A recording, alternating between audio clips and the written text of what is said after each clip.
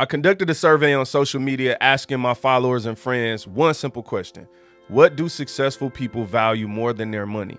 The answer that received the most votes by far was time. So then I started researching various successful people through interviews and articles, just, finding what I can to figure out like, well, what do they do with their time? Since their time is the most valuable thing in their life, even more than what we know them for, being successful, rich, famous, wealthy, whatever it is, I'm gonna share those results with you today. My name is JWil. This is Inspire God's People, where we balance faith and business to guide you to your purpose. And today I'm gonna talk to you about the value of time. The first person I started researching was Warren Buffett. He was the second richest person in the world at the time that I conducted this survey. So I just want to simply understand, like, man, you're the second richest person in the world. You got all the money in the world, like more money than you could ever need or use in a lifetime. So I'm like, what do you do with your time if your time is that much more valuable to you than all this money that you have? And I came across this quote. It blew my mind. And Warren Buffett said he spends 80% of his day reading books. I'm like, what, bro? Like 80%, 80, not 80. And I know that sounds crazy to most of us to think of spending 80% of your day reading books. And I followed up my survey a few days later after finding that quote. And I was like, I just posted, Warren Buffett spends 80% of his day reading books. And do you not know that people were literally got mad at me on that post? I can talk.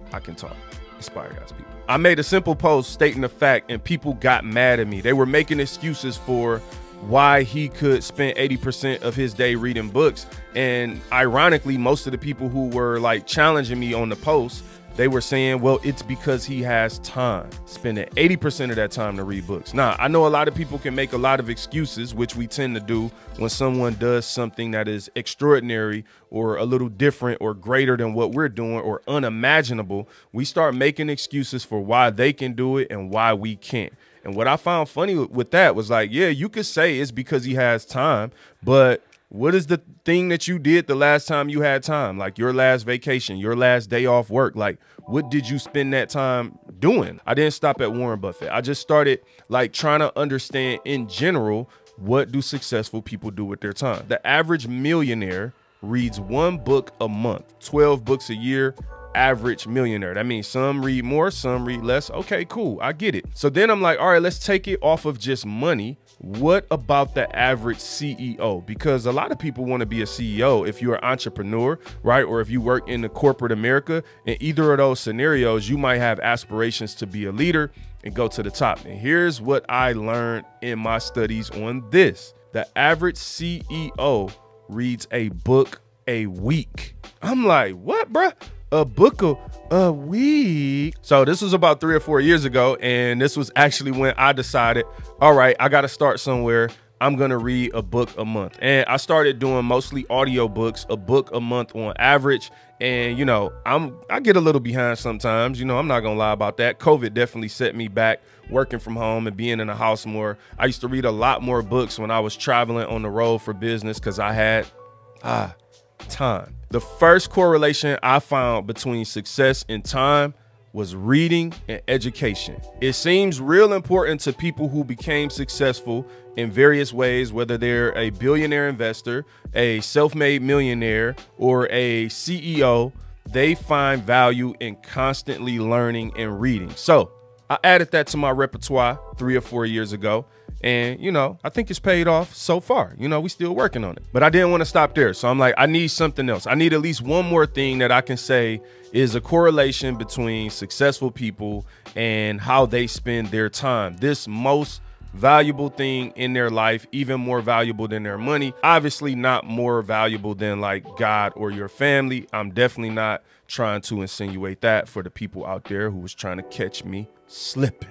So then I came across a little bit of information on Kobe Bryant. Kobe Bean Bryant, God rest his soul, one of the greatest basketball players to ever play the game. And here's what was interesting about Kobe. Kobe said he actually spends 4 hours a day working out. He makes 700 to 1,000 shots. Not take 700 to 1,000 shots. He makes 700 to 1,000 shots. That means he has to miss some. He might have to take 2,000, whatever it is, but he didn't leave the gym without making at least 700 shots a day. A day? I researched quite a few more successful people, but the results were the same, so we don't have to get into the details.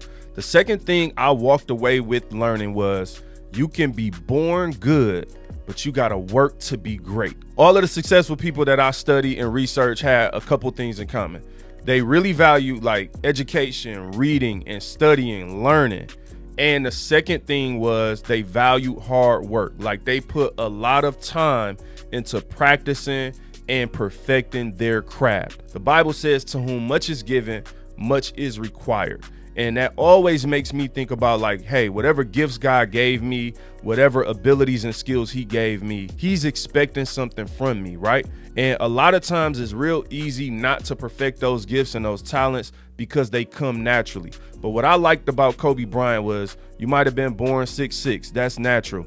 You might have been born athletic, that's natural. But making $700, that ain't gonna do it. Making 700 shots a day, that's hard work. You know what I'm saying? That's greatness. It's your time. So many times we want somebody to tell us. I've been in a lot of church services where some preacher is like, it's your time. It's your season. It's a new, like, listen, I get it. I love it. It's beautiful, but it's your time. Now, what are you going to do with it? Because all those successful people that I studied, one thing that I really understood was they were choosing to spend their time doing this thing. Nobody was making them spend their time doing this thing. They were self-motivated. They were inspired. They had what it takes to be disciplined and committed. And if you want extraordinary results, it's going to take extraordinary sacrifice. 700 shots a day. Yeah, that sounds crazy. Reading 80% of the time in a day, that sounds crazy. Reading a book a week, that sounds crazy. But so does being a CEO, an NBA champion, and one of the greatest investors in the world. Hope this blesses you. And if you enjoy this content, please like it and share. And also check out the podcast, Inspire God's People. It's available right now on Apple Podcasts, Google Podcasts, and Spotify. And you can always just Google Inspire God's People, and you're going to come across our podcast. Thank you. Have a beautiful, amazing day. It's your time, baby. What you going to do with it?